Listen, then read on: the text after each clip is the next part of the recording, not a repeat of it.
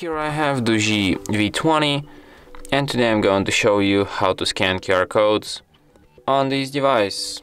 So firstly you have to open camera, not camera, you have to open Google app. Then you have to tap on the gear icon here, on the camera icon.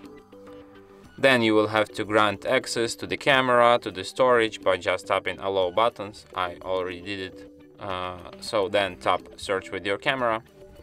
Now let's try to scan this QR code. And as you can see, as soon as my camera spots it, it shows me the web page, which is being encoded here. So you just tap on the search button. Then you can open website, copy link, or just share this page with someone. So let's just open it and see what's being here. So yeah, that's how you can easily scan any QR code.